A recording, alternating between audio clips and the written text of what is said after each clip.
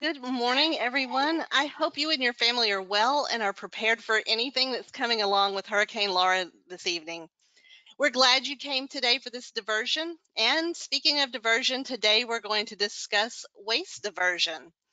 I'm Andrea Tantillo, and on behalf of our staff and presenters, I want to tell you we all appreciate your attendance today and welcome your questions during the Q&A portion of the event and your feedback through the survey link that I'll send after the webinar. There's a few housekeeping things I want to let you know about. First, this meeting is being recorded. All microphones for people who aren't presenting today will be muted throughout the presentations. And if you're on your phone and unmuted, please take this moment to mute your phone. We will have a question and answer period for our presenters after all the presenters have finished. So please hold your questions for the end. But if you have a question for HGAC staff during the presentation or just want to get your question to the presenters at the top of the list, please type your question in the chat box. And if your question is for a specific speaker, include their name in your question so we'll know who to address it to. And if your questions are about the meeting platform or some other topic that HGAC staff can help you with, please enter them in our chat, and one of our moderators, that's me, Wendy Almanzon, or Aaron Livingston, will work to get you some answers. There's an agenda in the download and the handout sections that you can download today, and you can print it off and see more information about our speakers. And I also want to let you know real quick that we had a fifth speaker today, and it was Sabrina England, but she was unable to make it because she's the Public Works Director for the City of Lake Jackson, and she was going to talk about their composting program. However, she is in emergency management meetings this morning and won't be able to join us. Now, with that out of the way, I want to take a quick look at the agenda. So you may be asking yourself, what do uniform recycling, community compost programs, food bank programming, and construction materials reuse have in common?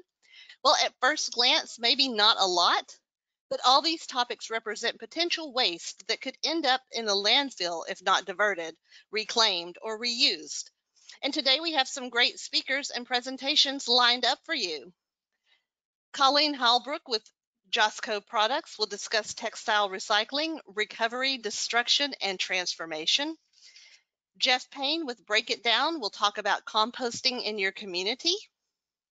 John Krager with Montgomery County Food Bank will present food banks, part of the zero waste solution. And Keith Koski with the City of Houston Building Materials Reuse Warehouse will wrap up with a discussion on the Building Materials Reuse Warehouse after 10 years, challenges, successes, and the unexpected. We'll conclude this webinar with questions and answers and announcements from staff. Now, without further ado, I'd like to introduce Colleen Halbrook, owner of Josco Products. Hello. All right. Okay, share my screen.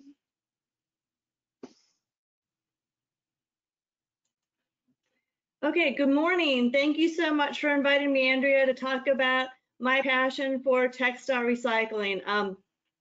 We're a family-owned business that started in November of 1980, so we are getting close to celebrating 40 years in business. But we didn't start off in textile recycling. We started off by selling fiberglass raw materials for the 6 boat builders that were in Austin. And one of the items that we sold to them was polishing cloths for polishing the molds of the boats. And about in 1987, for those of us who are old enough to remember that, that was a pretty big recession that hit Texas. And the wiping rag business sort of became to the forefront of our business because the 6 boat builders that were in Austin left Austin. Some went out of business, some moved, and we started selling wiping rags. We bought a company that was going out of business, and that's how we got started. But my passion for recycling goes back to when I was a young girl, like in the 3rd grade, which is a long time ago, when you could turn your Coke bottles back in and get a couple pennies, maybe a dime back, and you could actually take an aluminum can to a recycling center and get money. And I remember my parents and I bringing our old newspapers to the local recycling Center in Wayne, Illinois. So it's always been a big deal to me. Now I gotta figure out how to move the next slide. There we go. So textile recycling, this is a picture of our warehouse. It is the oldest form of recycling. It is documented by the ancient Egyptians when they were taking their clothes and making rags out of it.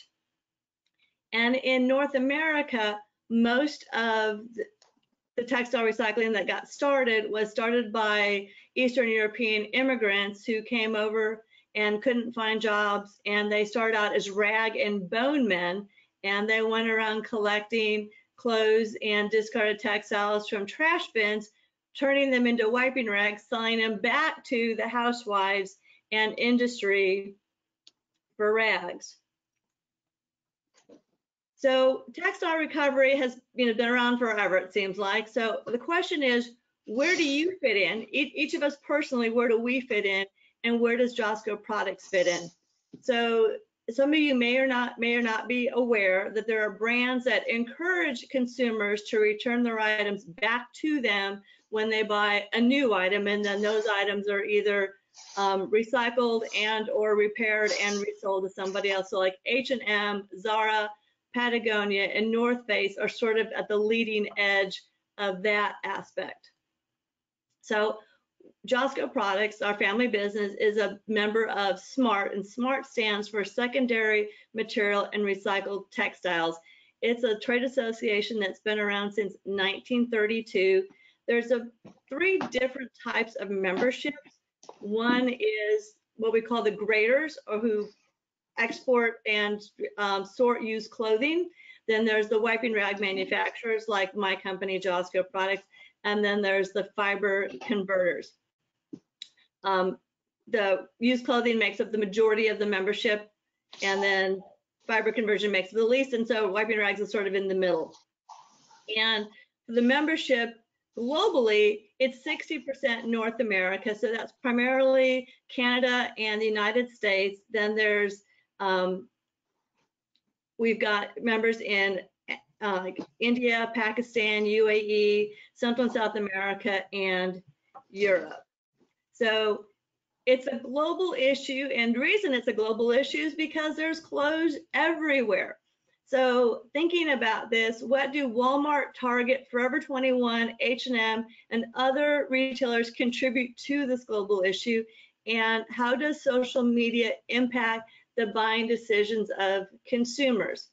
So thinking about that, I mean, you go to the mall, maybe not these days, but in the past, or online shopping, I mean, people are just buying lots and lots of clothing. So where do these used and unwanted textiles go? Because closets can only hold so much. And the bigger question is, textile recycling, is it increasing or decreasing? Why, and what is the percentage of change?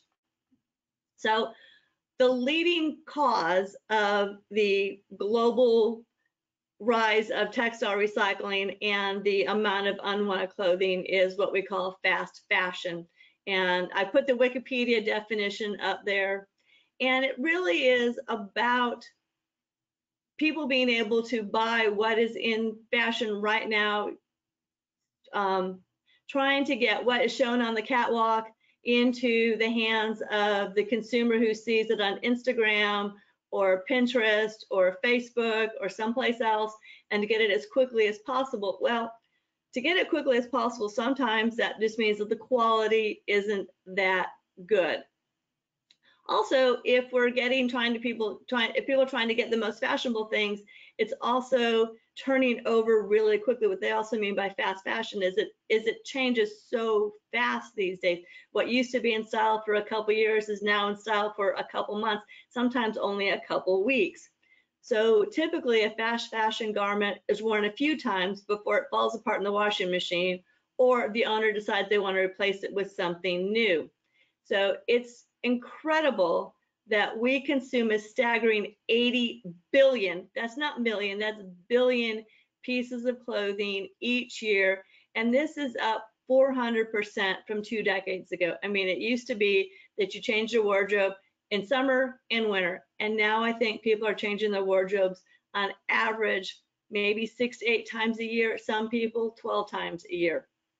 So what happens to all this unwanted clothing? Because there's so much of it.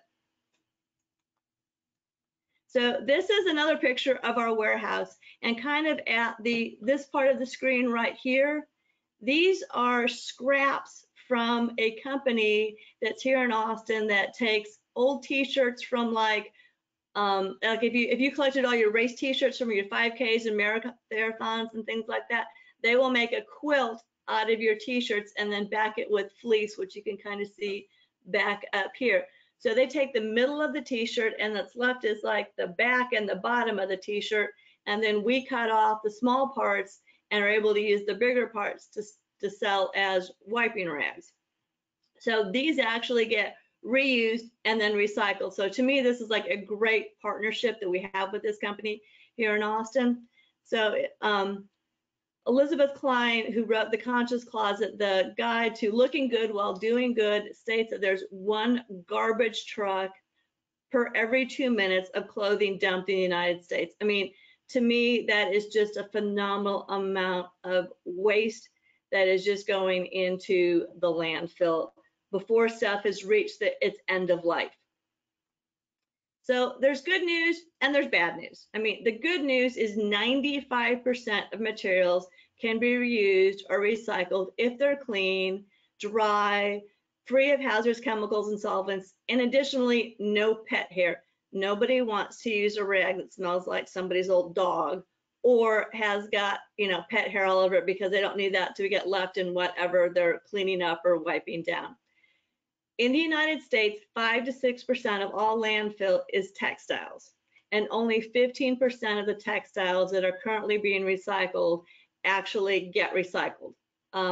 Very few jurisdictions mandate that textiles be recycled, and only a few offer curbside pickup.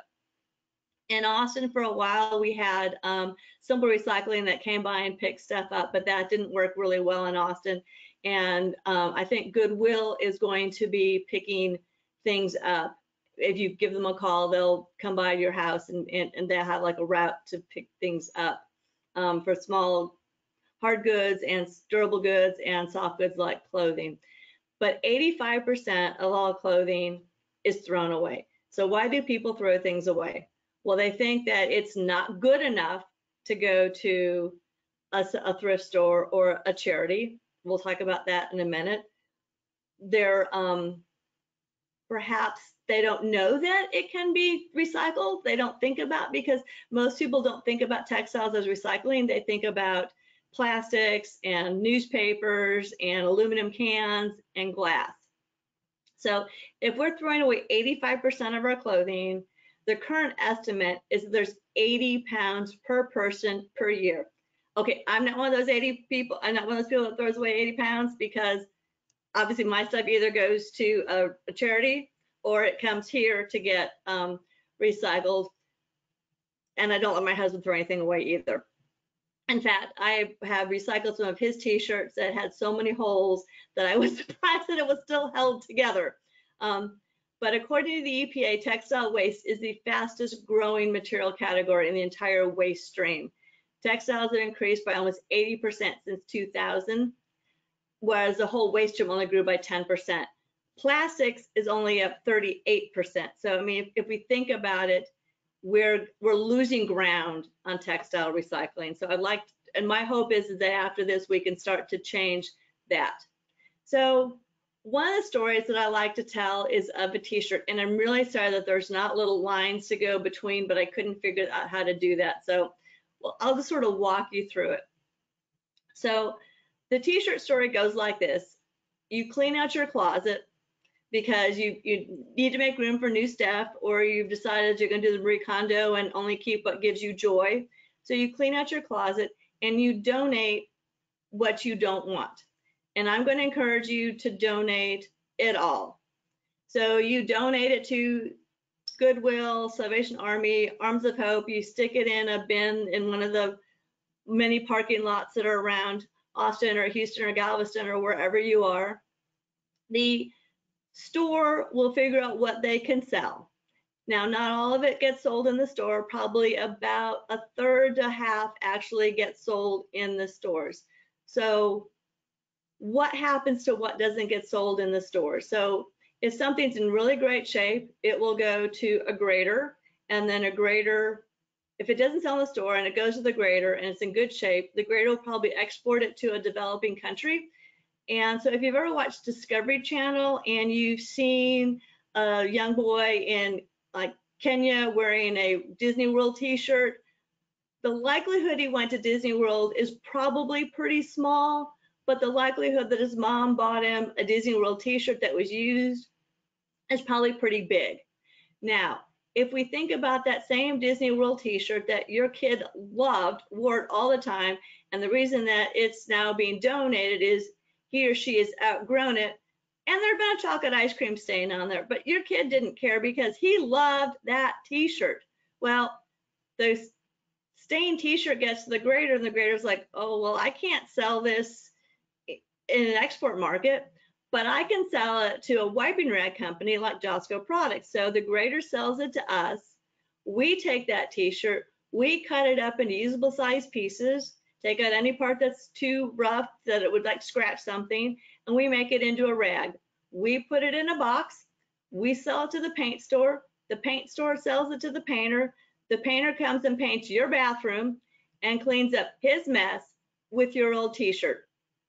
Now, if you think about this, you got a donation, you got a tax credit when you cleaned out your closet, when you donated it. The store made money either from selling the t-shirt, or if they had to sell it to the grader made money when they sold it to us. We made money when we sold it to the paint store made money when they sold it to the painter made money when they charged you for painting your bathroom. That means that that t-shirt that could have just gone directly to the landfill went through the economy 7 times. I learned in a marketing class a bajillion years ago in college that the more times something goes through the economy, the bigger impact it has. So this has gone through, this t-shirt generated revenue 7 times before it actually goes to the landfill when it's at end of life. So this to me is really important, not only from an environmental standpoint, but from an economic standpoint. So besides closet cleanouts, where does Josco Products get material? So we buy from hotels, but that's not happening so much lately because people aren't traveling as much, either for business and or pleasure. We get from linen rental companies. They supply a lot of restaurants and bars for like the towels that they use for wiping down the bar or renting them napkins and things. That's not happening as much. And so kind of a side note on linen rental, one of the rags when we first got into business that was really awesome were white cotton napkins and tablecloths. Unfortunately, that product has gone away. Part of the reason being is that cotton tablecloths and napkins don't hold up in the washing machine. They were stained easily. The replacements are 100% polyester. They last 50 laundries versus 10. And I don't know about you, but you look at economics, if I can get something to rent out 50 times versus 10 times and it costs the same amount, I'm going to go for the thing that goes for 50 times, whether or not it does as good a job wiping up, because it really is just to keep the crumbs off your lap when you're eating or to wipe the barbecue stain off your mouth. We also get from thrift stores. There are some thrift stores that don't want to sell to graders because they don't want to export to developing countries. They want it to stay local as much as possible. So we help them out by doing that and keeping it out of the landfill for them. We sell, or we pick up from hospitals, and that's a pretty good flow these days. Summer is always tougher because most people aren't having elective surgeries in the summer because nobody really wants to go get their bunion taken care of in the summer when they want to be able to go swimming. Also right now the hospitals are pretty much trying to do as few elective surgeries as possible and keep as many healthy people out of hospitals as possible during the COVID season. So there's not as many surgeries going on. So we're not seeing as much product coming out of hospitals as we've seen in the past. Textile manufacturers that want to avoid landfilling their scraps, There's not as much textile manufacturing happening in the United States as there used to be. Most of it's been offshore to China, but there's still some, like the company I was talking about that does the t-shirt quilts. And then one of the things that we do is we offer destruction services. And what I mean by this is we take things that companies and municipalities do not want somebody else wearing or getting use out of. So we take the t-shirts and the uniforms from APD and Austin Fire Department and we cut them up. So we get like lovely 100% cotton t-shirts from Austin Fire and EMS. We love getting those and cutting those up. But we also get things with 100% polyester that don't make good rags, but we still go ahead and cut it up so that it ends up unusable by anybody else. It still goes to the landfill sometimes, but nobody's going to be walking around pretending to be a police officer or fireman when they're really not.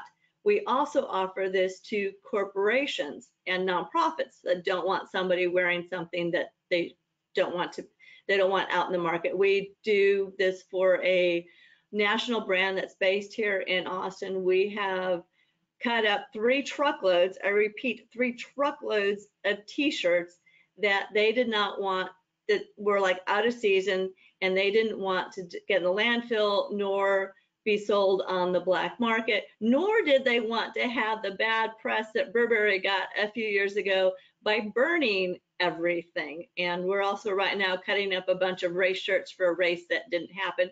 We picked up from a university all of the shirts that they had made for championships that they didn't win, because nobody wants to shirt saying that they won something that they really didn't win, because we all know the shirts are made ahead of time so they can be bought immediately after the game is over. So of the 95% of textiles that can be recycled, what's the breakdown? Well, 45% of it is sold as secondhand or used, whether that's through Goodwill, Salvation Army, Texas Thrift, and the other thrift stores around Texas and around the nation, ThredUp, Poshmark, some of the places that are on the internet that you can sell your clothes or you can go buy used clothing. 30% is made into wiping rags, which is what we do and how we fit in. And I had gotten rid of that tea, but I guess it didn't stick. All right.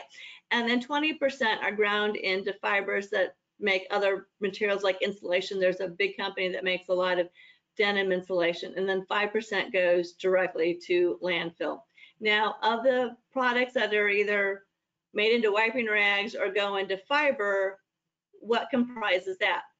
Well, so it's stuff that isn't good for selling in a store or being exported. So what does that look like? So we'll take stuff with a broken zipper. Why? I don't care if the zipper doesn't work. We're going to cut it off anyway. Is it stained? Well, as long as it's clean. I mean, I've got things that have stains that I still wear because I like them, but you know, it doesn't prevent me from wearing it, and you know, it still would be an absorbent rag later. If it's torn, I mean, if you raise your arm and you tear the armpit of your shirt, it's still, the material's still good. I have, like I said earlier, I have shirts that my husband has worn till they have huge holes in them, but there's still good material left in there, and then we make that into a wiping rag. If it's missing a button, we're going to cut the buttons off anyway because they would scratch if it was in a wiping rag. And then a lot of times we save the buttons and we send them over to Austin Creative Reuse, and then they take the buttons off the cloth and they resell the buttons, and the buttons actually get made into jewelry and all sorts of fun crafts. Or if whatever you have is out of style or out of fashion and nobody wants to wear it, even if it's got a good zipper, it's not stained, it's not torn, all the buttons are there, but it's out of style, it's okay. Nobody's going to know later that it was out of style when it gets made into a rag. So why recycle textiles? Well, 2 billion tons of textiles are recycled each year in the United States. That is equivalent to removing 1 million cars off the highways. The impact on reducing greenhouse gases by textile recycling is equal to the combination of recycling yard materials, glass, and plastics. I think if we think about it in that, I mean, the only thing that impacts greenhouse gases more than textile recycling is aluminum recycling. So what is a reasonable goal for the textile collection, reuse, and recycling? If we're at 15%, where can we hope to be by 2025? This was a question asked in another webinar that I attended, and I liked it a lot because I think that it's something that we need to be thinking about, because textile recycling is not at the top of mind for most people other than me and the rest of the smart members. So for 15%, in 5 years, can we be at 25%, 45%, 75%, 90%? Okay, I'm gonna agree 90% is way too big for 5 years out. I'd like to see us at least at 25% and growing towards 45%. On another aspect, and I don't know enough about this to really speak confidently about this, but I know there's companies and programs working to increase sustainable fashion by new methods of fiber recycling, taking the fibers that are in existing garments and creating new garments. I mean, there's people that are taking plastic bottles and making fabric to make like t-shirts and stuff. I actually have one like bought in Yellowstone. So how does JOSCO differentiates itself? Well, one of our core values is legacy. And to us, that means that we leave the planet in a better place, that we impact both economically and environmentally. We offer destruction services to local municipalities. And we participate in local programs to raise awareness in textile recycling, like Reverse Pitch and Move Out ATX, which are both by Austin Resource Recovery. Reverse Pitch is companies take their waste and they pitch it to entrepreneurs and see if somebody could come up with something cool out of the waste. We pitched the tops of blue jeans, and somebody wanted to make dog toys out of the pockets, which is a great idea. He didn't get the seed money and he chose not to participate in it any further, but I still have the prototypes and I'm hoping that somebody will want to take that up. And then Move Out ATX was a program with the University of Texas to help students not throw their stuff away when they were leaving campus in their apartments. And we worked with Goodwill, Salvation Army, and Arms of Hope to recycle not only the clothing, but also the refrigerators and picture frames and all sorts of fun stuff like that. So Austin put together a map of textile recovery. So let me show this to you. So this is Austin's circular economy. And see this bright blue dot? This is the waste one. So we'll get to that in just a second. So this is where JOSCO Products sits in the circular economy in Austin. And then this is the map of the textile material outlets. So we're down here in textile recycling, and then here's all the other things that are out there. Here's, the Austin Reuse directory, and then there's rental, and there's hospitality. So it's really kind of a cool map of everything that's happening in Austin on textile recycling. So when we talk about end of life in terms of textiles, so like I said, we'll take t-shirts and we'll put them in boxes and sell them to paint stores. We sell to paint stores and janitorial supply houses and oil field supply houses and contractor supply stores. We sell cabinet manufacturers. So there's a lot of places, but by the end of the use of that rag, it's full of paint or stain or oil or something else, but it has fully been utilized, and then it has come to its end of life. So how can we all help? I'm going to ask all of you to spread the word that just because you don't want to wear it or you don't want somebody else to wear it, like an EMS t-shirt or t-shirt proclaiming your team won when it didn't, it doesn't have to go to landfill. There's a place it can go to be fully utilized. So, and the thing is that people want to know what happens to their old clothes when they get rid of them. I mean, whether, they give it to a charity to help with the hurricane victims, I'm sure that's going to be happening fairly shortly. Or they know that it's not going to be able to be used, but they want it to be useful. So thank you very much for listening. My name is Colleen Halbrook. I'm the CEO of JOSCO Products. There's my information. I would be happy to talk with any of you at any time in the future. Thank you very much. Thank you, Colleen. That is some really great information, and it shows that there's a lot of life in our clothes after we're done with them. So I really appreciate you sharing that with us today. Next up, we are going to hear from Jeff Payne with Break It Down in Austin, and he's going to talk to us about composting in your community. Jeff, take it away.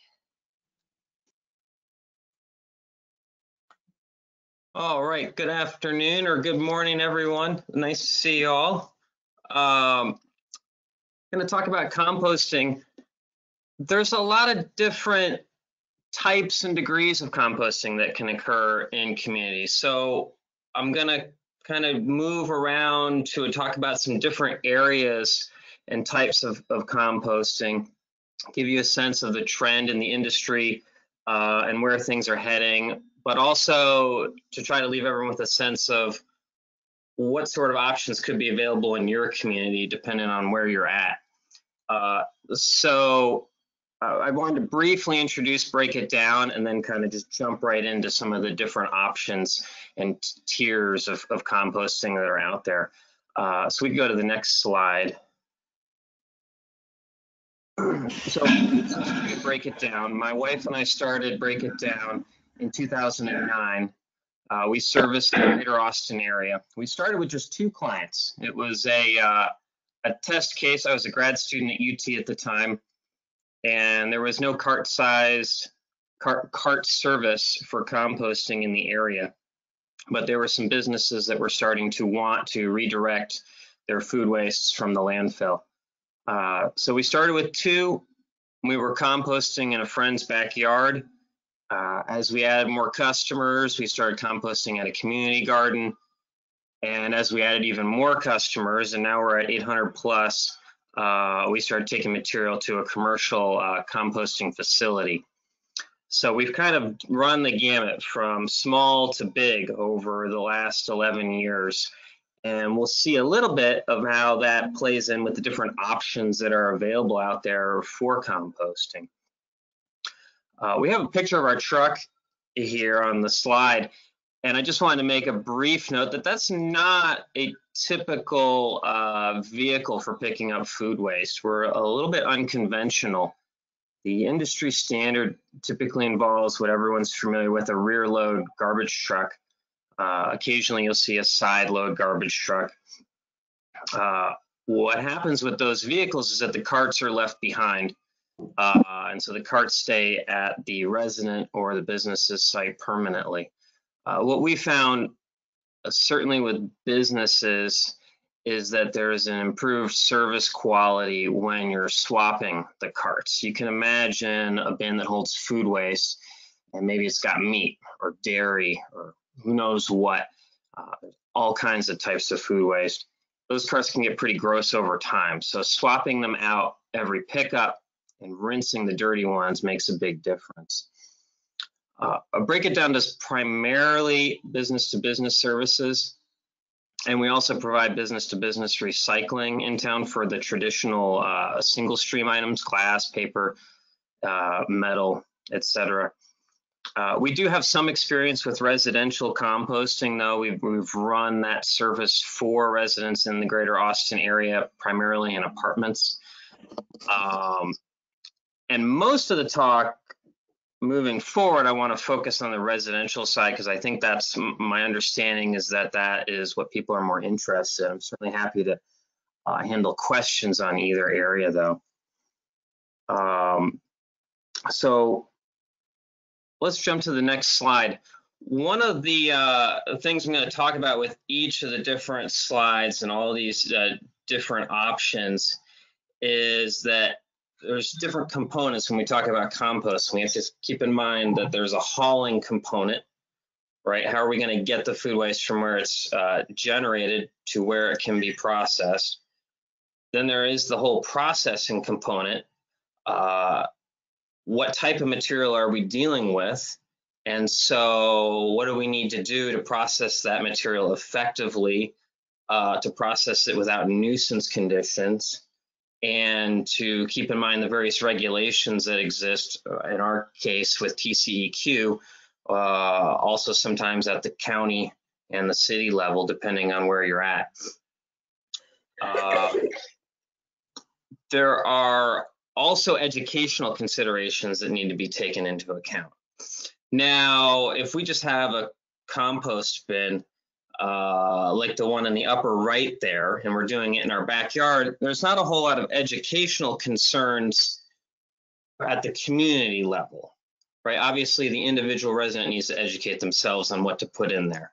But at the community level, there's not a whole lot of work or effort done.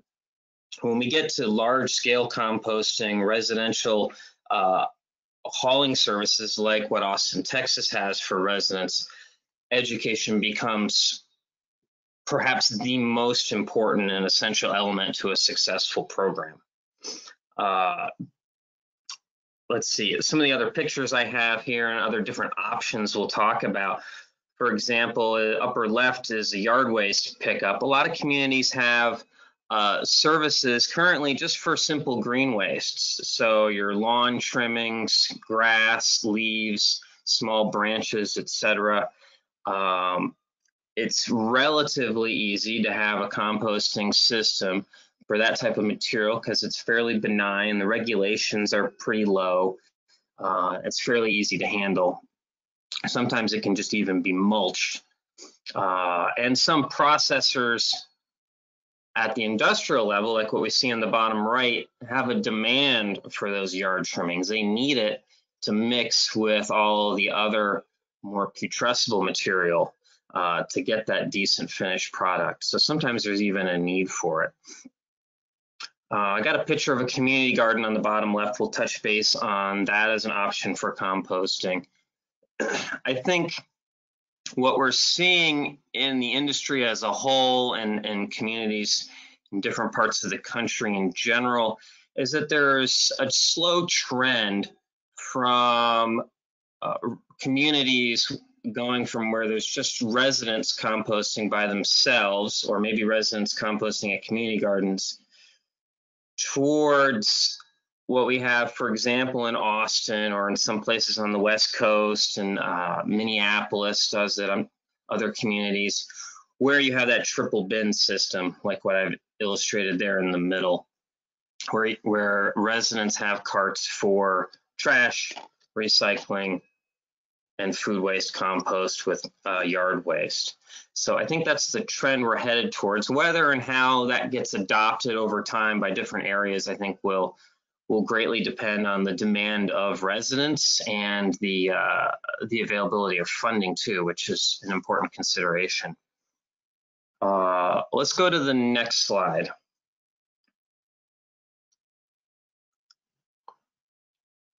So I've touched base on what I'm calling grassroots composting a little bit already. I like to think of the two primary areas of grassroots composting would be backyard composting that a resident does on their own, or a slightly larger scale community garden composting. The two pictures here, that could be in someone's backyard or that could be at a community garden. There's a lot of different ways to do small scale composting. I'd be more inclined to believe these are both photos from community garden composting, because one of the things you run into as a resident when you're composting yourself is that, frankly, it's hard to generate enough food waste out of just your kitchen. Even if you're cooking 2-3 meals a day, it's hard to generate enough food waste to really have a successful compost pile that's going to generate some finished product for your garden. In my experience, when I've done this in the past, I had to actively bring in additional food waste just to get enough usable product for my garden. Not that you won't generate some that you can use, but in my opinion, the best part about backyard composting is really more about the waste diversion than it is about the finished product directly. I think another benefit is that you don't have to take out the trash as often because it doesn't stink. That might sound like a small or a silly reason, but I find that a nice benefit, that you keep your trash cans from stinking as much. Community garden composting really can run the gamut from very small systems, like what we might see a picture here where there's maybe 20 or 30 residents bringing in their food waste, to examples like Sunshine Community Gardens in Austin, where they've done a lot more composting. They've got a front loader that they use to turn a pile that's bigger than a car. When Break It Down was getting started in the early years, we were hauling, I don't know, a few tons a week, something like that, and we would tip it all at a community garden. So we really helped boost the amount of composting they were doing. So there's not as much educational work required with these systems, again, because most people involved have taken the effort to educate themselves. There's also fairly minimal time or cost to get started. All you really need is some food waste and yard trimmings. And I'm not going to go into how to make a successful pile in this talk, but as you can see from some of these pictures, there's very little cost that needs to be thrown in the beginning. A bunch of spare pallets is literally enough. Certainly, if you want to spend hundreds of dollars, you can buy nicer bins. There are added benefits to those, especially aesthetically. It can, I think, really depend on what the yard looks, what the quantity of material is like, and what your end goal is.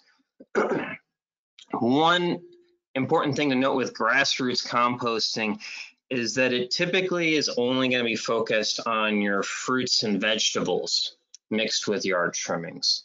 So there's a lot of other food waste products that don't make it into this type of composting. So meat, bones, dairy products.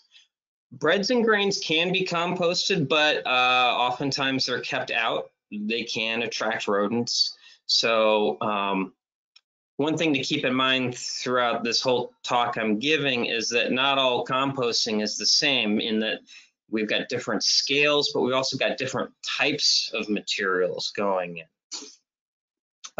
So on the whole, if there's a downside to grassroots composting, I can't tell if that spot on that slide got cut off there from you all, but I would say it's not as impactful as whole community composting as far as landfill diversion. Now, it can be really impactful as far as getting people excited about it and helping people learn about it. So from the perspective of crawling before you walk, before you run, if you're a community and there's almost no grassroots composting going on, I'd say it's very unlikely that you're going to just jump straight into a full-blown residential composting service. Not enough people will know about it to kind of get that public support behind it. One of the things that the city of Austin started with before their residential service, originally they had a rebate program for composting bins for people in the community. So if you were a homeowner and you wanted to buy a compost bin, you could fill out some paperwork, send in your receipt, and the city would refund you $50 or $80 or something for your bin. Not all communities can afford that, and some might say maybe that's not even worth the cost. But on the positive side, it did get people more enthusiastic about it. It did help generate a little more interest and excitement and discussion around composting. And you really can't undervalue some of that to get the ball rolling as far as building a long-term successful program to divert more and more material over time. There's also an opportunity for businesses to get involved in grassroots composting. Certainly local restaurants that really want to go that extra mile and separate their food waste out. If they've got a lot of mostly fruit and veggie material, they could link up with a community garden, figure out a way to get it there. Of course, keep in mind, you got the hauling aspect that still needs to be taken into account. But that certainly can and has happened in the past with businesses. Let's jump to the next page and talk about kind of next level composting. So this is an educational guide borrowed from San Marcos. They're just south of us. And at this point, education is becoming more of a concern. As you can see, they've got this whole sorting guide available. Now, San Marcos doesn't accept food wastes in their green cart. So they're a good example of what I mentioned earlier about the green waste system, where they're mostly taking plants, leaves, and grass clippings in that bin. I like the sorting guide though, because it reminds us that there are some other things that can go in there. There's kitchen paper products, paper towels, napkins, pizza boxes, dirty cardboard. If you've been to various to-go restaurants lately, probably we all have, some of them are using compostable serviceware that they're going to give you the food in. Maybe it's compostable sugarcane bagasse plates or cups. So just because it's plants and leaves, there are other types of items that can be accepted in these green cart programs. The underlying theme is it's all fairly carbonaceous as opposed to nitrogenous food waste. The high nitrogen material is where there's the greater risk of nuisance conditions related to pests, flies, rodents, smells, etc. Obviously, a successful program at any level shouldn't have a whole lot of nuisance conditions. There are laws preventing that. But certainly, you know, a small community garden doesn't want to be handling meat or they're going to have a problem. Let's see. Another thing to keep in mind with these green cart services is that they can often be bi-weekly. Because there's no nuisance material in them, grass, leaves, all that can sit around in the bin for a little bit of time without creating a problem. So because it's bi-weekly, because it's relatively benign material, and because various compost facilities are needing that woody debris, there's oftentimes a cheaper entry point for communities looking to get a green cart or a green waste program going. You don't even have to have the nice roll carts that some communities like San Marcos have. I think we're all familiar with the heavy duty paper bags you can get at Lowe's or Home Depot. Oftentimes those work just fine. The city ran a bulk pickup service in Austin for quite a long time before the carts, where it was just those heavy duty bags or bundles of twigs tied together with twine. So for all those different reasons, it's a cheaper entry point for communities to get into this. Sometimes the local haulers that have their own compost facility may even offer to do it for free. That's in the case with San Marcos, as an example. The hauler for them that does their trash and recycling added that on as a freebie. Now, I think we'll talk about free a little bit more on the next slide that we can go to. Free isn't always free. Sometimes it's just in tandem with increased trash rates. But we'll get to that in a minute. So talking about kind of the final tier where maybe the community is running now with food waste composting, this is where education becomes really critical. The picture I have here is a flyer by the city of Austin that they put out regarding what can I compost. And it's probably hard for a lot of you to read the writing on that. And it's hard for me to read it. And I think that really illustrates the point of how do you communicate all the materials to keep out, all the materials to put in, do it succinctly, and have the words large enough that people will actually read it and see it and look at it. The effort is significantly higher here, and it's rather difficult. You almost hope that people don't participate as opposed to participate poorly, because contamination becomes a really big deal here. If you've got a large compost facility and you're handling a lot of different materials, it only takes one glass bottle to go in and get crushed, and you have a bunch of glass mixed in with finished compost, and someone goes and buys it and goes to use it in their garden. That's a liability.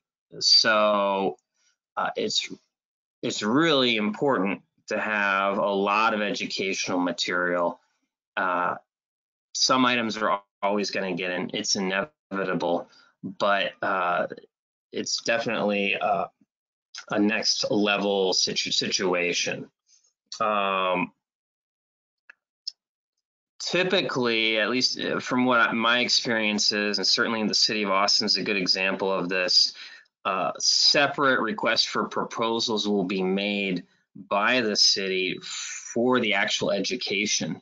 So Austin does its own hauling of trash and recycling. And so they added in a cart for composting. So the city of Austin does its own hauling for compost as well. They have a contract for the processor that takes the material from them. And they have a contract for multiple different companies that have helped with education to help educate people. Sometimes it's literally going door to door in various neighborhoods. They've also tried doing flyers, certainly trying to train the handlers with the garbage trucks to identify trash and then tag carts that have problems. So there's different strategies that can be employed there. Now, not all cities are going to be doing their own hauling. I think most smaller cities, if I'm not mistaken, tend to contract out to one of the national waste haulers or regional waste hauler for their recycling and trash. And so composting could be an opportunity there to talk to that hauler and say, hey, what can we do to divert some material out of the landfill? From the hauler's perspective, they're still hauling the same amount of material, so it's still a win for them.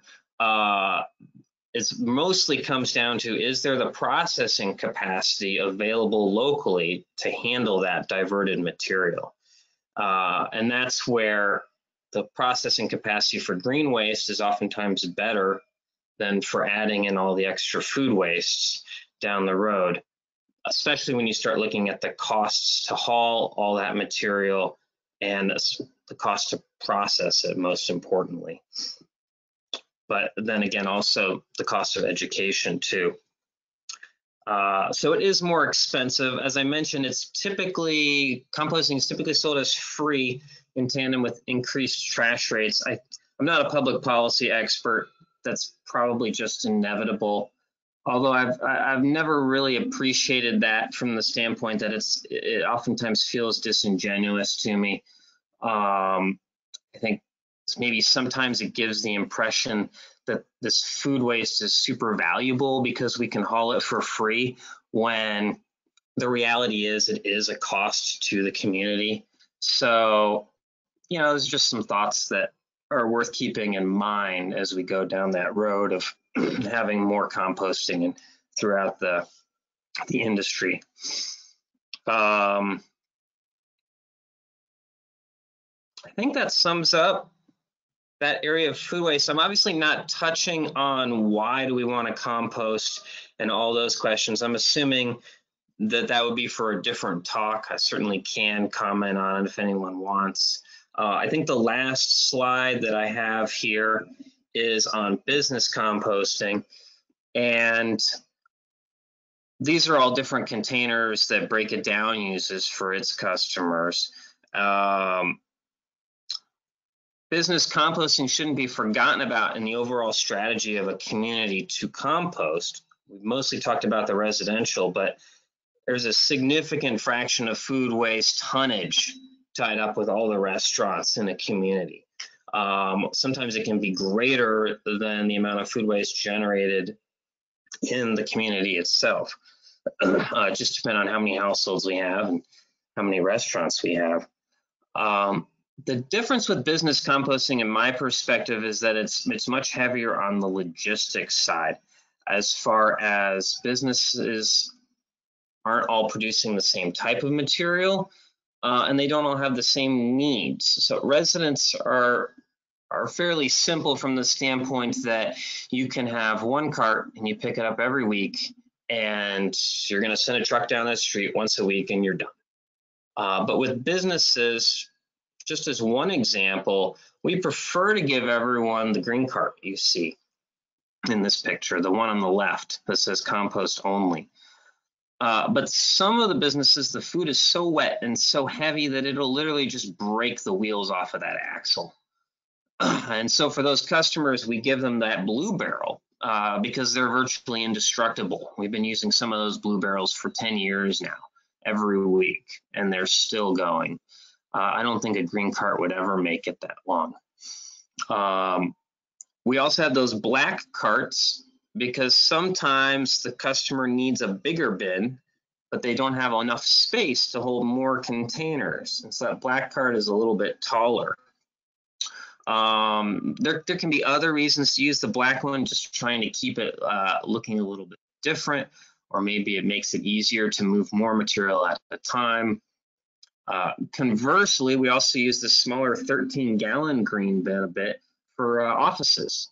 That's an area that isn't usually on the top of everyone's list when you think about composting, but if you have enough office people and they're all eating lunch and making coffee, you're going to start to have a little bit of food waste in there. And what we see in Austin increasingly with all the tech companies is that they're catering food in, or half of them even have their own kitchens these days. A significant amount of food waste can be generated in those settings. So there's different size bins depending on what type of business needs there are, how much material they're generated, what kind of material it is, etc. It's more logistics heavy, like I said. The education is kind of all in the hands of the business. So while there is that educational component still, it's generally left up to the business. Now, certainly some of them will reach out and talk to us and say, hey, we have a question about this, we have a question about that. Break It Down has educational material we can provide. We can send people in to talk to them and help them. But at the end of the day, it's up to them to train their employees to know what goes in the bin and what doesn't. I think I'm going to stop there. Certainly happy to answer questions. There's a number of different areas about composting I didn't touch on, but I think this gets to the heart of the different types and degrees of composting that is available in communities, ways that you can slowly look to divert more material from the landfill. So thank you for your attention and your time. All right, thank you, Mr. Payne. If anyone has any questions for him, just hang on to him and we'll be able to get to those at the end. I appreciate your presentation today. You got to learn a lot about everything we do could create green waste and food waste. And so it's good to see that composting is a way to help divert it from the waste stream. I think that maybe a good transition to our next presenter is another way to keep it out of the waste stream is to never even let it get that close. And so I'd like to welcome Mr. John Krager with the Montgomery County Food Bank, who's going to present about how food banks are part of that zero waste solution. Mr. Krager? Yes, good morning. I appreciate the opportunity. Can you hear me? I can, and we can see your screen. That's great. Okay, awesome. Well, I am here today to really tell you about how food banks are help with the zero waste goal, and really they were set up to always be that. All right. So hold on, I lost my presentation. There we go. All right. So food banks are part of the food waste solution. Back in the early 60s, this gentleman here, John Van Hegel, worked at he was retired. All right. Sorry, so he's retired. He's working at a soup kitchen. And then he would go out and solicit a product. Well, one day, one of his clients, a lady actually, a young woman, she actually had 10 kids, and they would come to the soup line quite frequently. She told them that there was a lot of food that she gets from behind the grocery store, out of the dumpster. And she thought, man, wouldn't it be great if if we could, somehow like a bank, store that food and then be able to, get withdrawals from it whenever you need it. And that really got John thinking about the concept of a food bank. And actually in 1967, the first one was formed in St. Mary's. Actually, John went on then. He didn't stop there. He ended up getting some grants, and he founded Feeding America. And really, so from 67 on into the 70s and early 80s, food banking really caught on. Now, it was called America's Second Harvest. It's now called Feeding America. There's 200 food banks across the country, and we're just one of those food banks. A little bit closer to home in Texas, there's 21 food banks, and those different colors are different territories that each food bank takes care of. So every county really in the United States is covered by a food bank. Like I said, there's 200 across the country. There is 21 in Texas. Closer to home still, the Houston Food Bank, they cover 18 counties, and we're considered, Montgomery County Food Bank there in blue in the center is considered a PDO, a partner distribution organization. So separate entity, but we report all of our poundage and stuff and work through the Houston Food Bank, along with the Brazos Valley Food Bank, which is in green there, and the Galveston County Food Bank, which is down lower. So again, all separate entities, but we report and work with both Houston Food Bank and then through Feeding America. And Feeding Texas is kind of our arm in Austin.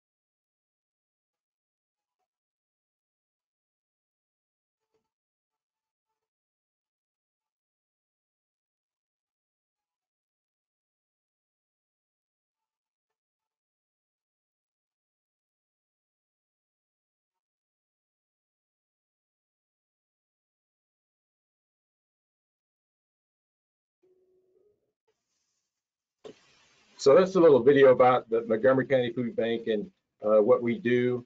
So we work with 70 partner agencies, and these could be, pantry, schools, shelters. These are all what we call our partner agencies that distribute the food. Food banks don't normally distribute directly to individuals. There's a couple ways we do it. We do mobiles, and especially through the pandemic, we've had to change a lot of our models where we do mobiles, we're drive-through models. but normally we work through agencies and shelters and living facilities. So food banks, really the whole concept of a food bank is we're opportunistic, I guess you'd say. So we capture what other people call waste, but in that waste there's a lot of good product, right? It's just the food bank's job to secure that, and with the help of volunteers, we'll sort through that, clean out all the good product, and then feed people with the good product. The other side of that is, we recycle everything else. Here's just some ideas of how a food bank gets product, right? So short dated product. So this is stuff maybe in the grocery store that's getting too close, or even at the distribution centers that is too close to send out. We actually can distribute out of date. I mean, as most of you might know, the code dates that on products are really just best if used by dates. And the USDA they have this guide. It's called the Food Keeper's Guide, and that's what we go by. It actually shows how long the product is actually good for, and that's what we use when we're sorting through product at the food bank. Food safety is our #1 concern, though, so we really go overboard and a little bit more strict on not taking any chances to send stuff out that might hurt somebody, Other examples: discontinued item, damaged product. So, damaged product, there are limits. Like if there's a 50-pound bag or any kind of a bag of product that has a hole in it, unfortunately, if that happens, we can't use it. Once it's been compromised, it has to be thrown away. Off-spec items, there's a lot of times, just for instance, fruit and vegetables, they have to look a certain way, and then manufacturing too, food manufacturing. They could just be off a little bit. I mean, they're putting their name on it. If they're off a little bit, they'll share that with food banks. Because if you think about it from a company's point of view, if they have to throw something away, that's a cost. So that's where the partnerships come in place with companies and food banks. And we really help reduce their waste costs. Processing drops. What I mean by that is, an example, we had a company that's making lunch meat. And if you trim the corners and the sides and stuff, they probably could reprocess that back into it, but they didn't, and they just bagged that up for the food banks to be able to use. So that's what I mean by just different manufacturing processes that generates extra product for us. And then when you think about a food bank, we're all nonprofits. We work on a very tight budget, and boxes, if any of you ever try to purchase any, they're real expensive, and you pay up to $3 or $4 for a box, especially ones like banana box or something that we like to use, the heartier ones.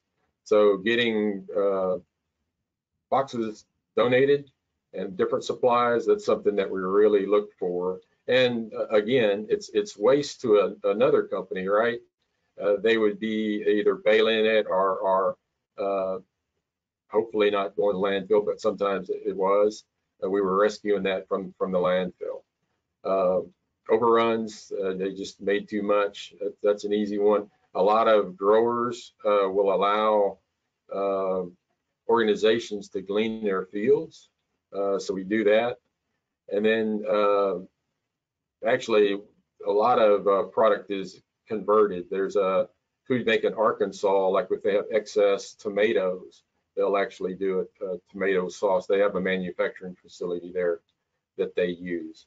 So all these ways are examples how the food banks are able to keep product from the landfills and do good with it, right? So people are fed with it. We have very good partners. We can't do what we do really without our partners.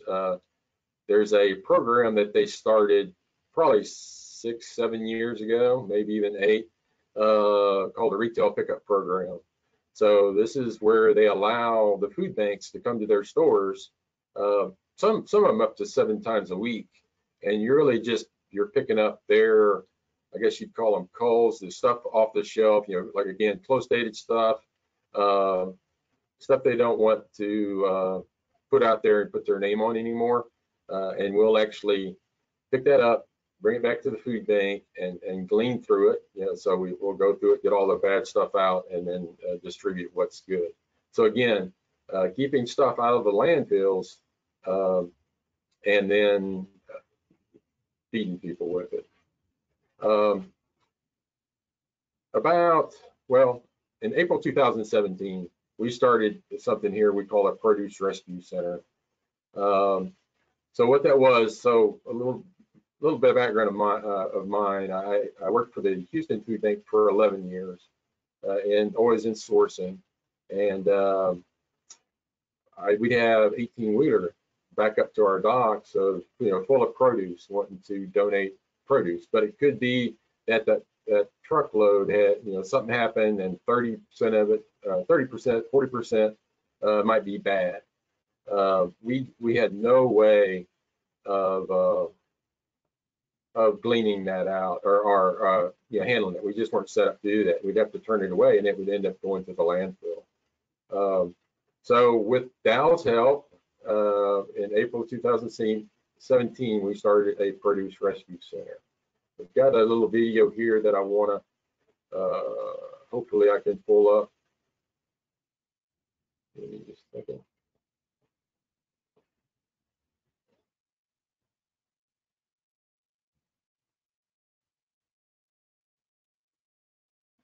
All right, so I don't, that one wouldn't load, so we're going to skip that. So what it was, there was I had an advisory board at Houston, and I kind of told them my dreams. Anyway, Dow came to me and said, we have a way to help you and maybe save more produce. So the way this process works, we get rejected produce, just like I mentioned earlier, loads show up at our docks. Now we accept those loads with the help of volunteers. We glean through it. The good product will either go to individuals, or one of the other things that Dow came up with, they have a film that they designed, that engineered, that extends the shelf life. So thanks to their help as well, we got a packaging machine donated from the General Equipment Packaging Company, and we bag produce that'll extend the shelf life. We'll get in that a little bit later as far as how that works and what it does. But on this slide, the product, so the product that we glean out that's not good for consumption, we actually have a partnership with Living Earth, and they compost it and make a soil mix with that. We're gonna go back to the lower half of that slide a little bit later, but that's kind of how the Produce Rescue Center works. So we glean everything out, and at the same time, we're recycling the cardboard, we're recycling the plastic. We started a program where we're recycling the plastic too. So we keep everything out of the landfill. So the packaging machine I was telling you about, so this is romaine lettuce, and keep in mind, when the food bank gets a lot of the products they get, it might be toward the end of its life already. This is some romaine lettuce. This is actually a day 5 of after we started this test. So the romaine on the left was bagged. The romaine on the right was not. So you can even see at 5 days, the one on the right that's not bagged, it starts breaking down. And if you look at 10 days, really 10 days, the romaine on the right is ready for the composter, but the bagged romaine lettuce still looks good. So what this does for the food bank, it gives us another tool. We try to send our product out as quick as we can, because it is perishable. But this gives us some time to get it out of the food bank, and then I was saying we work through partners, right? So it has to go to an agency, and then a client has to pick it up. So it just gives more time for the client to have good fresh produce. That's some other items here that we, so we did find out that the bagging doesn't work on every product, and there is a cost to that. It's a little bit less than 3 cents a bag. So food banks don't like to add cost, but if the return on investment is good enough, then we go with it. In this case, this is broccoli. We really didn't start seeing a change until about day 15. You see some the one on the right that was not bagged is starting to break down a little bit and actually lose some moisture. Then even at day 22, the broccoli on the left is still good. The broccoli on the right is definitely not good. Carrots one that surprised us.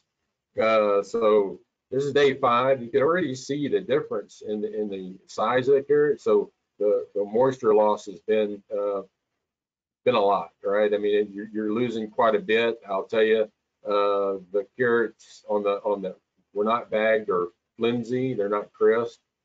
And even at day 10, the bagged carrots were really crisp. So it made quite a difference. So again, what that bagging machine does is really helps us capture more of the product that we have, keeping it out of the landfill. And again, at the same time, we're keeping all the plastic and stuff too, and recycling the plastic. This is an example. So after we glean products, we actually build mixed produce boxes. This is an example of a 30-pound box that we build. So stuff that really we captured from the landfill, most of it, we can build boxes that we send out, and it's, I mean, that's good looking stuff right there, and families love it. I mentioned something earlier, or you saw it. We have an internal goal of 50% of everything that we send out, we want to be fresh produce. And the Produce Rescue Center is definitely helping with that. We couldn't do without what we do without volunteers. So I just wanted to give a shout out to our volunteers, because we have a staff of 22, and we put out normally before COVID about 1 million pounds a month. Just off topic a little bit, COVID, we jumped up to 1.8 for 2 months, then down to 1.5, and now we're at about 1.4. So we're still up, but thank you, volunteers. I told you we started the rescue center in April of 2017. This is kind of where we stand. So since then, the Produce Rescue Center and our volunteers and the Produce Rescue Center has rescued over 12 million pounds from landfills. So if you a truckload, 18-wheeler loads about 40,000 pounds. So that comes up to around 300 truckloads that has been rescued from the landfill since April of 2017. And really, we have a pretty good save rate. It's about, it varies, because sometimes you get stuff that's really bad and sometimes okay, but we still average around 80% saved. And then the stuff, again, we don't send it to the landfill. It goes to the composting partner, Living Earth. So back to the that other slide I showed earlier. So I want to explain the bottom part. So we're wanting to take this one step further. We're working on taking it one step further. So we're already capturing the produce, and they're making a soil mix out of it. So the next thing we're doing, we're capturing our plastic now. Our goal here, or what we're working toward, is we're going to have a bag made from recycled plastic, from that recycled plastic. I think 30% of it is going to be made from that. And we're going to hopefully start bagging our own little bit of Montgomery County Food Bank soil mix made from the produce that we've gleaned out, and from the plastic that we've gleaned out as well. So it's part of like a circular economy, I guess you'd say. And I just wanted to put this out there. One thing that the food banks struggle with, all food banks across the country struggle with, is our distribution. So being perishable items, we have to keep it cool. This is a concept that we started called the Produce Pod, and thanks to Kroger for sponsoring it. But I worked with Huntsman on designing it, because they do a lot of insulation. So it's just really a portable walk-in cooler that we pick up. We can drop it into a church parking lot or pantry parking lot. As you see there, the picture on the left, it is cooled just by a window unit. So a regular window unit you could buy at the hardware store. There's some technology called CoolBot that really overrides the controls and tricks it into thinking it's not as cold as it is. But even in Houston, in July and August, we could keep 40 degrees temperature in that pod. So we've had that on the road for about almost 2 years now, and just with one pod, we can distribute an extra almost 500,000 pounds per year through the pod. And this is just one of our distributions. I just wanted to throw kids in there with some produce that we give away. That was a school that I think it's a low-income school, and everybody got some produce that day. So I know it went kind of quick, but if y'all have any questions, if y'all ever want to do a tour, and I do want to say too, we have a Vista that's been approved, a Vista position that's been approved through Feeding Texas, that we're looking for some help in the Produce Rescue Center. So if you know anybody that's interested in doing a Vista program, it's not a lot of money, but it'd be a great experience, and we would welcome the help. But if y'all ever want a tour or something, please reach out to me, and I'd love to give you a tour, and I'd love to learn from y'all about how we could save more produce and keep stuff out of the landfill. So thank you, and I appreciate the opportunity. Thank you, Mr. Krager, and thank you for sharing how we can keep this food waste from even getting close to the landfill. You're able to rescue it and repurpose it, and that's what we've been talking about today, being able to find new life and reuse something that maybe seems like it's at the end of its life but has more life to give. And to wrap things up, I want to say construction materials also can do that. So we are going to hear from Mr. Keith Koski with the Houston Reuse Warehouse, who's going to tell us about 10 years of their program, challenges, successes, and some of the unexpected. Mr. Koski? Okay, well, good morning. It's great to be here and great to follow lots of these wonderful presentations. And let's see if I can get here.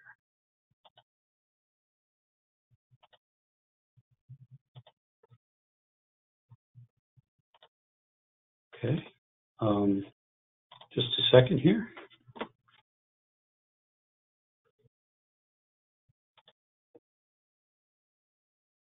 Mr. Koski, okay. I have it available if you want me to share it, or do you have it?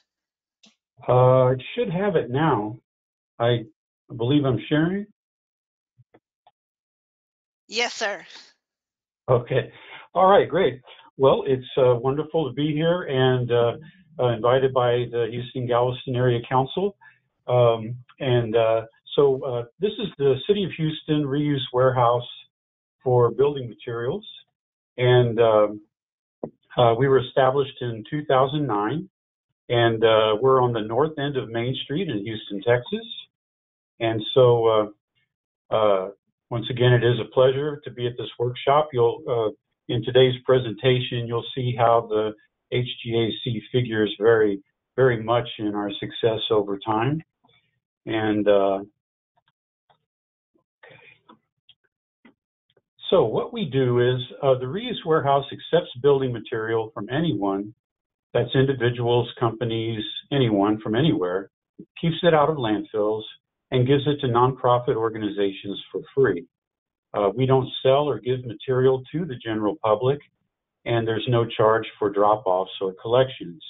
So no money comes in and no money goes out, which differs from a lot of reuse facilities. It is the only reuse facility of its kind in the United States that is run by a municipal government, does not charge for any exchanges, and provides material to communities through nonprofit organizations, also schools, universities, and government agencies. There are a lot of reuse facilities that are run by nonprofits or for-profits, and even some after storms such as in Galveston or New Orleans that are ad hoc and just form where people bring material and other people take it. This is a brief history. This is our building a few years ago, which, by the way, one thing I would like to kind of stress today is how other cities can start a program like this. We've had some inquiries from around the country, and we're currently talking to San Francisco about getting a program going there. So back in 2004 and 5, there's a joint study by the Houston-Galveston Area Council and the Houston Area Research Center that revealed that C&D waste, or construction material waste, accounted for 38% of the waste stream in the Houston area. And that kind of runs with the world estimates for around 40%. In 2007, we had an Office of Environmental Programming in the mayor's office, and that office identified air quality and landfill reduction as two main areas of focus. An abandoned city property that I used to see all the time and think this would be a great place for an artist or something, but it was identified and secured for future landfill reduction use. And this is very key to a city wishing to start a program like this, where a nonprofit might be at a disadvantage. Is the cities often, especially larger cities, have unused properties that they can put to use, and that really cuts the cost. It's a big load-bearing issue for a nonprofit to pay rent each month and balance the books and that sort of thing. I also want to say it's advantageous to have a building, let's say with an open canopy and a good secure fence around it, with lots of room for both parking and to store materials outside. And that's what we're lucky enough to have here. The program was adopted by our Department of Solid Waste Management back in 2009. That's when I joined up and was fortunate to be hired as the first manager. And one condition was to place the neighborhood depository and recycling center on an adjoining property, one of 6 in town. So here's an aerial view, and you'll see the reuse warehouse on the right, the beige steel building. And then on the left, you'll see that neighborhood depository, which was completed in 2010. So then residents, there's 6 of these in the city.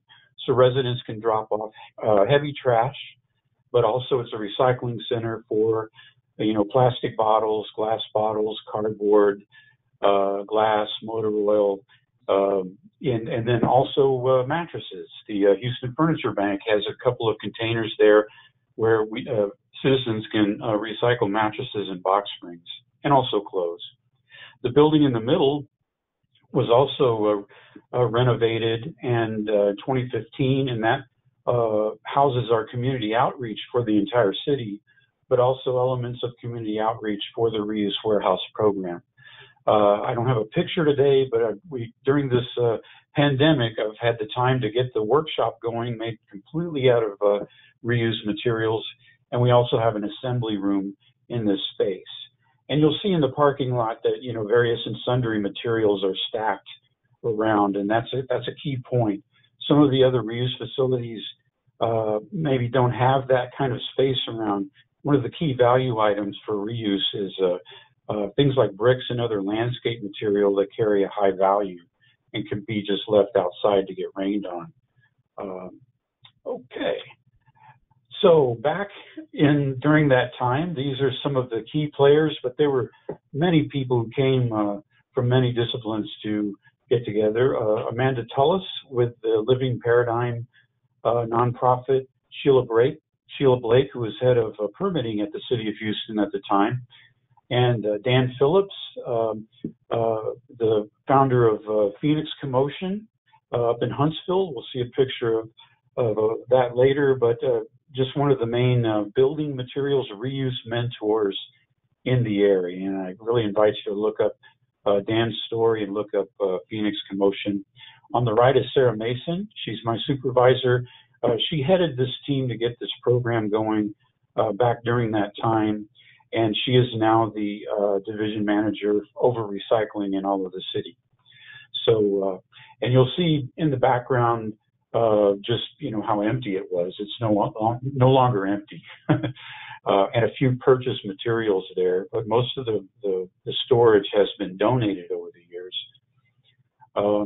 This was our main predecessor is the Trash into Plowshares program, headed up by Dan and the city of Huntsville. This is sort of an unpeopled drop-off area where those who are going to the city dump can just tip off to the side material that they feel is reusable. And then other people who register can come in and take that material. And then being that that's up in the Texas Piney Woods area, there are a lot of forestry products there. They tend to get a lot of wood, good reusable wood there. There's one of the buildings built out of the, diverted from the landfill, just pulled from the dumpster, let's say, by the Phoenix Commotion Mentorship Program right there. We got a lot of our initial grant funding through the Houston-Galveston Area Council, and that is one aspect of, you know, if a city plans to do this, municipalities can apply for a solid waste reduction grant through our community of governments, the HGAC, and I'm sure through other communities of governments throughout Texas and the country. So it really helps with key equipment like a forklift, office trailer, the scale on the lower right, and our beloved pickup truck and flatbed. You know, and it's been 11 years now. That truck only has 30,000 miles on it, but every mile it's carried a lot of tons. So the leaf springs are actually, it doesn't have that many miles, but the leaf springs are starting to go. But this is a very important initial funding. Also the lighting in the warehouse. And it just needed basic permitting and improvements to get that going. So it's not a high, you don't have to, that warehouse doesn't need a lot of, you know, rebuilding or fitting out like a hospital or a school or something like that. A later solid waste reduction grant, this is one we applied for and received earlier this year, and that was to be able to move bulk material. And such as brick rubble, we get a lot of calls from people who not only have intact brick, but also, you know, rubble and other material that maybe is not so glamorous, but it does go in the landfill. And, you know, we do measure all of this by weight and send reports to the TCEQ. And so this is a lot of tonnage that's being diverted from landfills. And so where you see the unexpected at the bottom, we found that we were able to afford a dump trailer. And so with this, we could go to nonprofit organizations with projects to gather compost or other bulk material and pick it up there, transport it, and this saves them a lot of volunteers. And I do have to mention that this dump trailer, you see the picture on the upper right, there was a donation of asphalt. And so this dump trailer picked up the asphalt, and then at one of our other service centers, there's a third pile you don't see there. Well, that was in the trailer. And unfortunately, even though it was parked behind several vehicles and locked up, that trailer was stolen on Valentine's Day. And so we're really sad about that. And we're with every police department and county agency around several states trying to locate that trailer and get it back. So I did have to mention that. So if you see a trailer with big circular city decals missing, and it's, please let us know. And it was full of asphalt there. But anyway, so then who brings in the material? Well, anyone from large corporations on down to individual residents cleaning out their garages and backyards, small to medium companies like junk removal companies.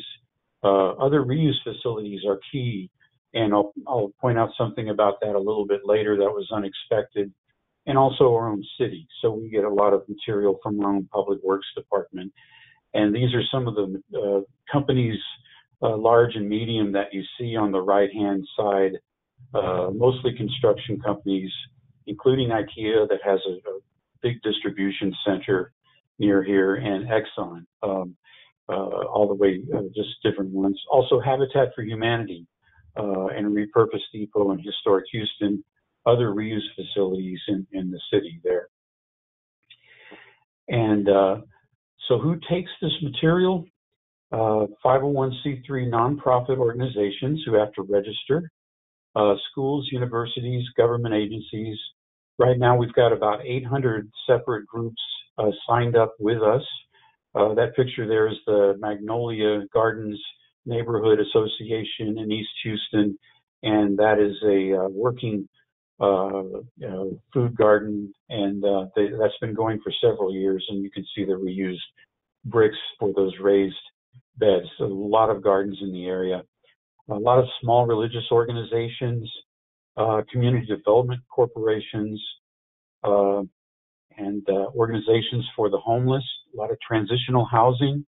So a lot of this diverted material goes towards basic home repair for people who need it, elderly, disabled, economically disabled, but also the performing and visual arts. And you'll see lots of a little bit more of that later. So a lot of stage sets with diverted material on them. And then maker spaces, women's organizations, veterans organizations, historic preservation, animal shelters are key. And one way to illustrate the way how this works is that a great value of the material that we give out, let's say goes to an animal shelter, well then they're able to build more animal shelters with the material and get more dogs and cats off the street. So, and then, a lot of other neighborhood organizations. We did a small survey a few years ago, over about 90 days. It's hard to capture the value of the material we give away, but over that 90 days, it came to be about $500,000. So you can extrapolate that to be about $2 million a year of what we give away in building materials to nonprofits. We need a better survey than that, actually. And so, so I'd like to, it's hard to find that value. These are the kinds of materials we accept, both new and used lumber. And it doesn't have to be yellow. It can be on the gray side as long as it's reusable. Cabinets, bricks, landscape pavers. A lot of the material you see is on the dingy side, but it's still reusable. We have people that reuse it well. So we like, in a way, since we give it away for free and people are innovative, we can take a deeper scoop out of the landfill and not just divert the beautiful new looking stuff. By the way, the pallet of bricks you see on the left was donated by Habitat for Humanity. So a lot of work went into that brick. So it was removed from a house, cleaned, palletized. It didn't sell on their property. So then they brought it to us and we give it away for free. But that's one of the highest dollar amounts of materials that we deal with. And what we don't accept is rotten wood. We're not permitted to take paint or solvents or hazardous materials. We don't accept energy wasting appliances. We don't want to put them back out there. So, you know, low flow plumbing facilities, fixtures, and that's what we tend to give away, or partial assemblies of material that when it's just hard to take it apart and reuse, like half of a shed or something like that. So this is the jump over to look at a few numbers or some tonnage and kind of the general picture in the United States in terms of construction material and diversion. Instead of using, we'll try to minimize the numbers used and use kind of visual items here. So here's the Great Pyramid of Giza, which weighs in at 65 million tons. And so we don't have to multiply 65 million that much. But in the United States, one of the most recent studies showed that about 9 of those Great Pyramids in the United States of C&D waste, of construction demolition material, are generated each year.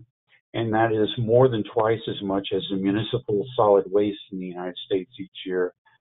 And it's hard to say how much is diverted because some of the road reuse and recycling material is confused and mixed up in those diversion numbers. So we don't have a good diversion number for that material.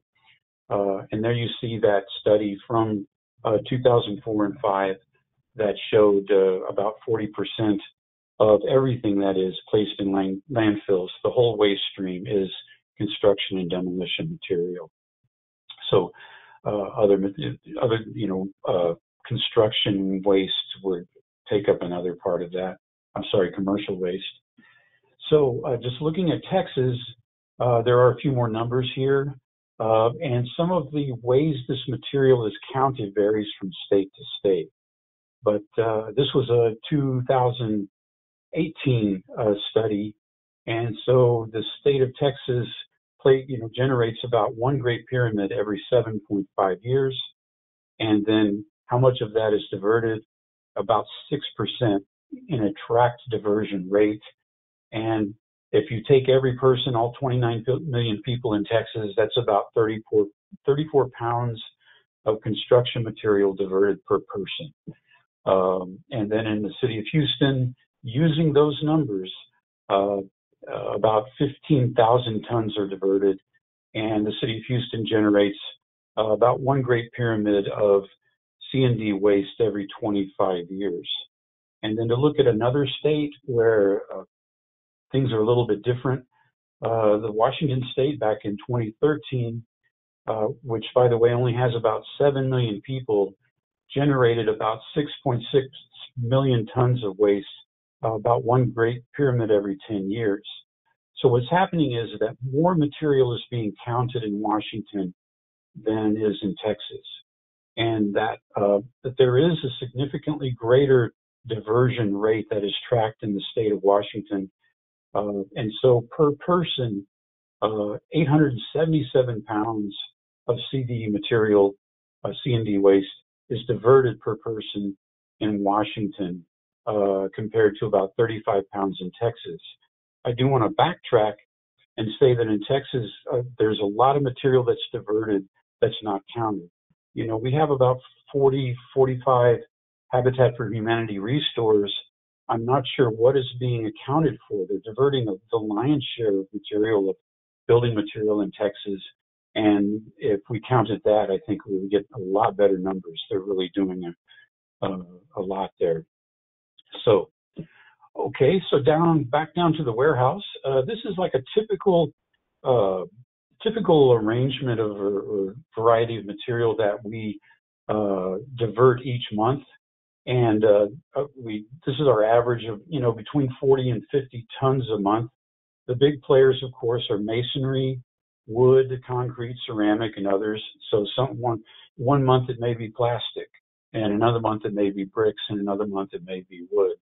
And And just one thing about this is wood is takes the most processing of any of these materials. You know, the stacking, the sorting, you have to keep it out of the rain and take things apart and pack them, that sort of thing. So, okay, this is kind of our EKG, and this is over 2 years, and kind of a key period.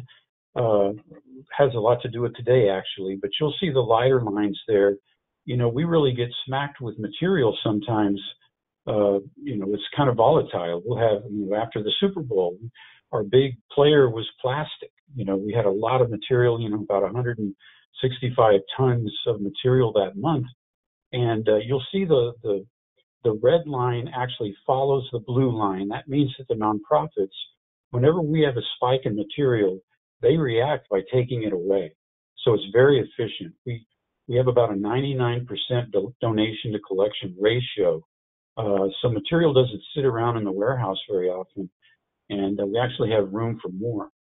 So the darker line in the middle is on average over 24 months means average, and so that's, you know, around, it varies between 40 and 50, and once again 40 and 50 tons a month, and once again the nonprofits collect it just as soon as it comes in.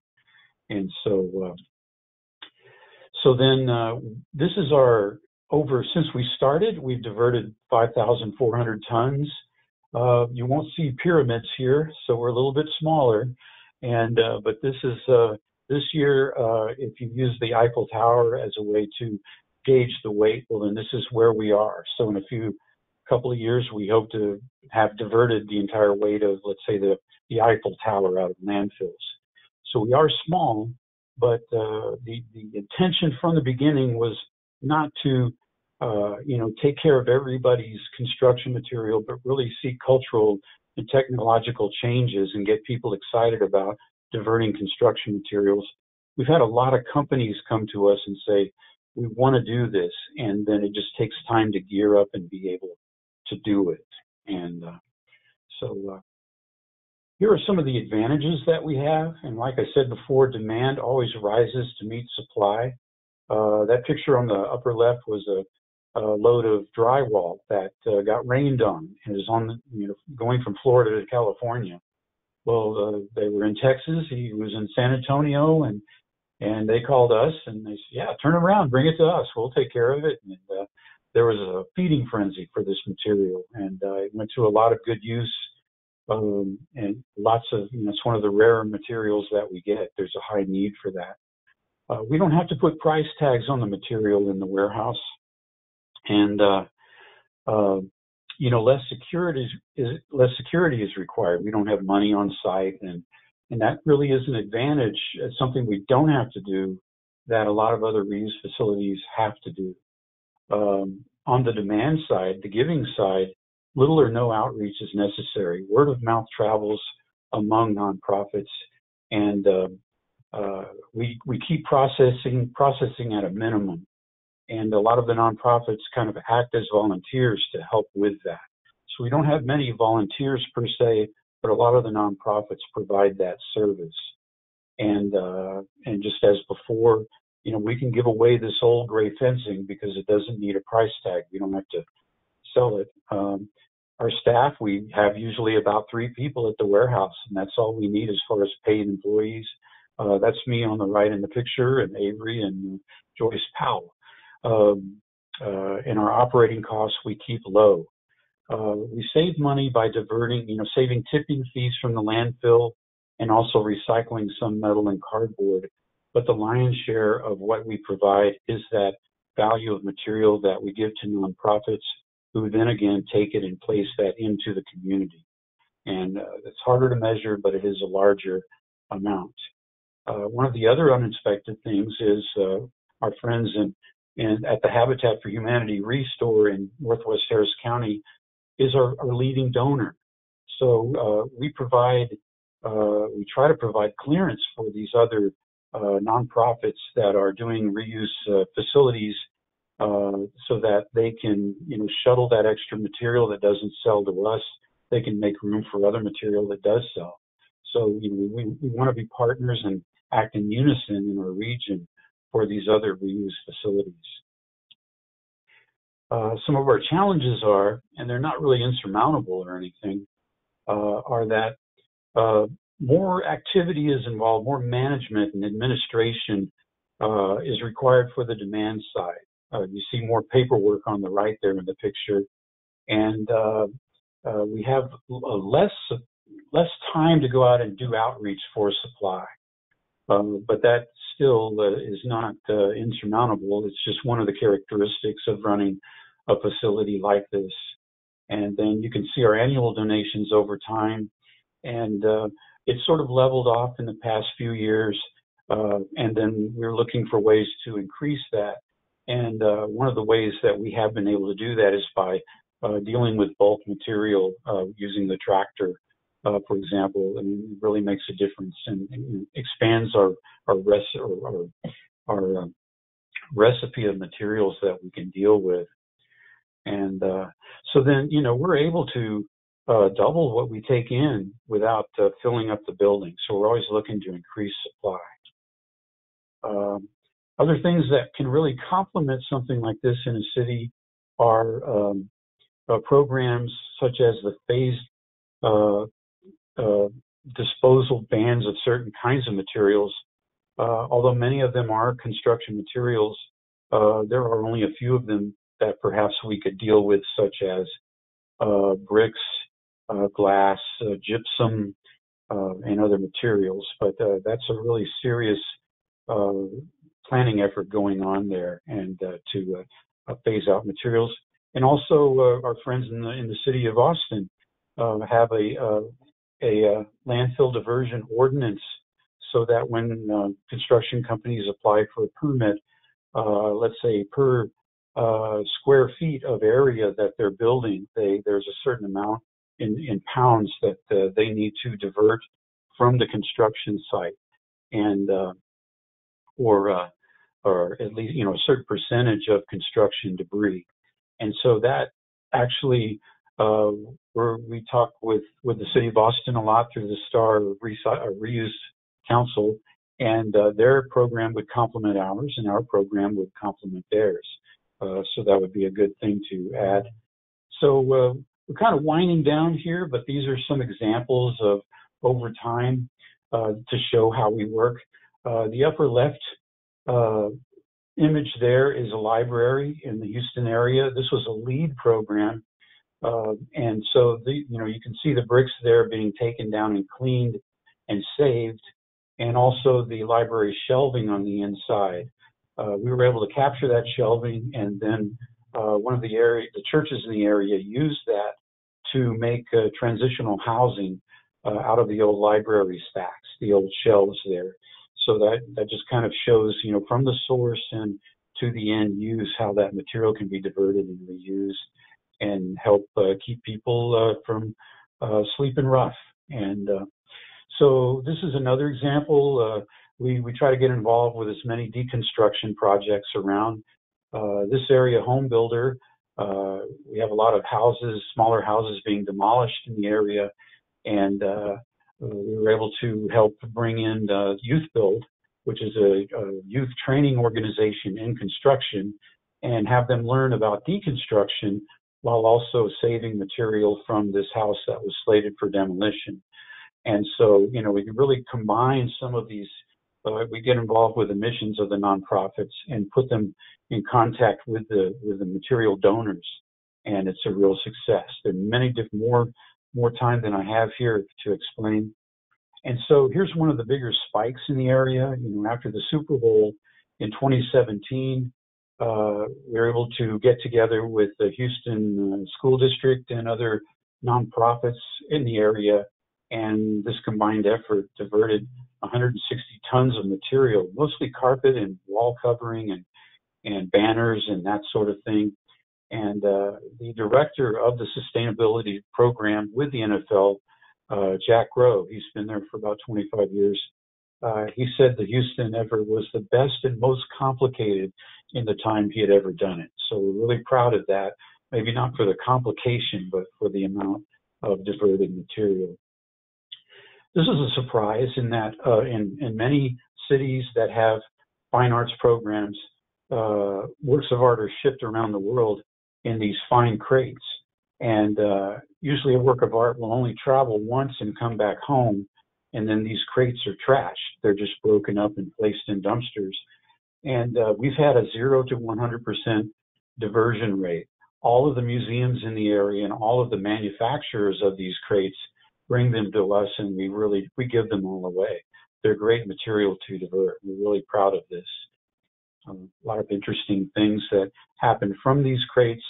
This is a water facility in North Harris County that was turned into a garden using some of these crates, and there are just so many things that happen with them. And so this is just one example. So I guess important for today and is the issue of natural storms, hurricanes, or really any kind of disaster.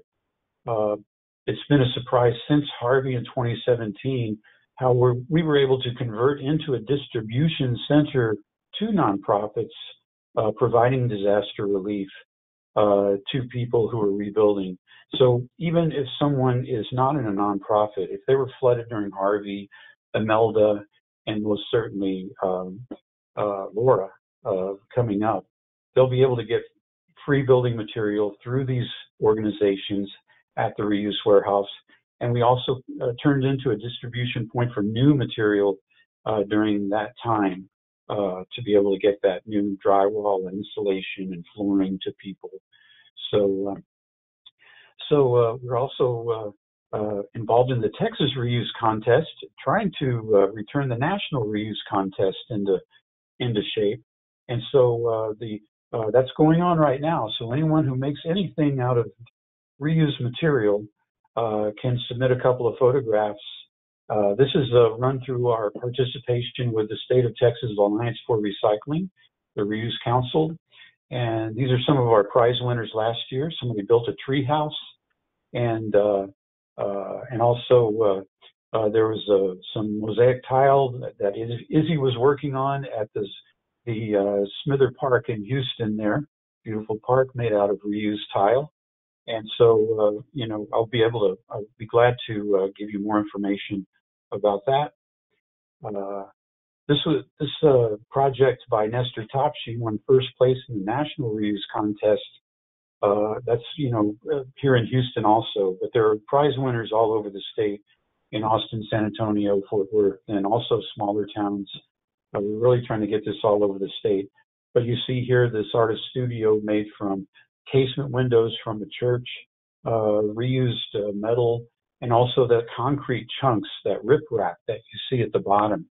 And that represents a large amount of carbon taken out of the atmosphere by reusing rather than either recycling or manufacturing new. So yeah. Anyway, here's a couple of elements that we just have to show. Early on, Yoli Lemberger made this Trojan horse out of concrete formwork lumber back in 2011. And all over the country, just tons of this are just being thrown away to make large water tanks. So we're trying to get involved with that and divert more of that really useful wood. And then this stage set by the Bay Area Ballet back in 2013. Maybe the material that came into the warehouse is really unrecognizable here, but a lot of that came from us, and we're really proud of that. So we'd like to thank the Houston-Galveston Area Council and everyone for 11 plus years. And I'll be happy to answer any questions and also give a tour. Just give me a call, and we'll socially distance and I'll give you a tour. So I'll leave that at that, and thank you for the opportunity to speak today. Hi, Mr. Kotsky, thank you very much for your presentation, and I hope people will be able to take you up on that tour. That sounds like that would be a great thing for people to actually get to see that. And Sure. we do have a couple of questions, but we are also out of time. So I think that if it would be okay with our speakers, if we could just email you those questions and then get some answers, and then we can just send that out with the follow-up to all of the attendees who came today. I have a quick couple of announcements. The presentations from today's webinar will be available online, and I'll send the link to everyone as well as the answers to the questions. And we'll also send a link to a survey because any feedback we get can help us just make better presentations and webinars for you in the future. I want to let you know that our next webinar will be on November 19th, and our topic is still under development. We'll let you know about that soon, and we look forward to seeing everybody then. I want to especially thank our speakers, Colleen Halbrook, Jeff Payne, John Krager, and Keith Koski for their presentations today. And I want to thank you all for joining us on a day when we might be having a hurricane later, or when we're just, it's just a Wednesday, I think. So again, thank you and have a great and safe rest of your day and rest of your week.